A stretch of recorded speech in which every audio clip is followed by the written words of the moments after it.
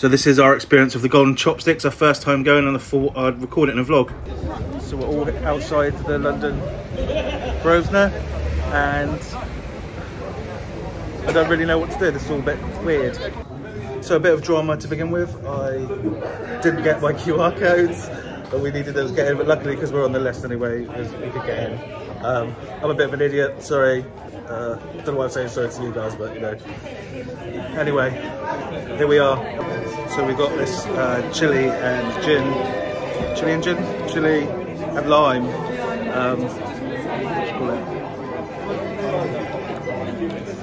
It's quite delicious. It really works really well.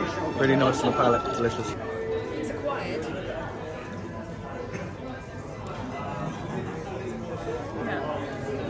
Like the little salad you get when you have Indian food. So that's the ballroom. I didn't realise it would be that big, and then I looked at the board, the table plans, and saw all the names there. There's some big names there like Gok Wan, Gok Lin, Ping Coombs, Jeremy, Pang, Ken Hom obviously there too, and we're on table I think 39. I'll pan over to that in a minute. I just thought I'd show you some names. I don't know why.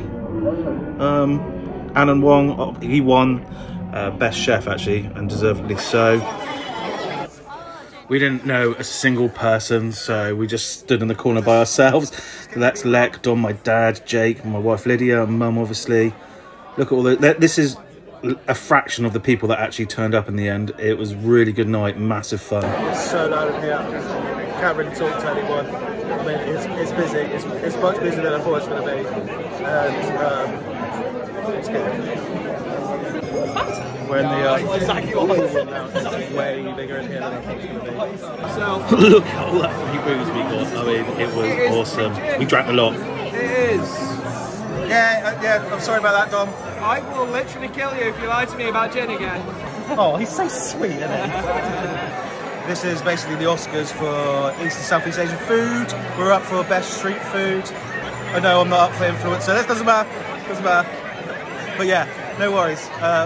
Well, hopefully we win. If not, I'll keep you updated. Either way, I'm probably going to be very drunk later, so a lot of these.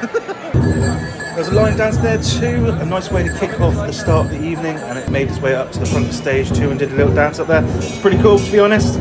Chopsticks Awards, are you excited? Yeah! Good. First of all, a massive thank you to Sarah and Lucy for that gorgeous introduction, the one that I wrote. Which is amazing. Can I just first of all say, looking around the room, you look so... So when it comes to East and Southeast Asian street food, each of tonight's finalists brings something very special at the table. So without further ado, over to Deborah.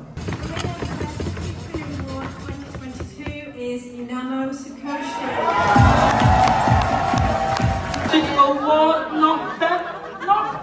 I never even heard of this award before, but thank you to the organizer. Hopefully this year the winner will get a pack of actual golden chopsticks and not some transparent brick. Hi.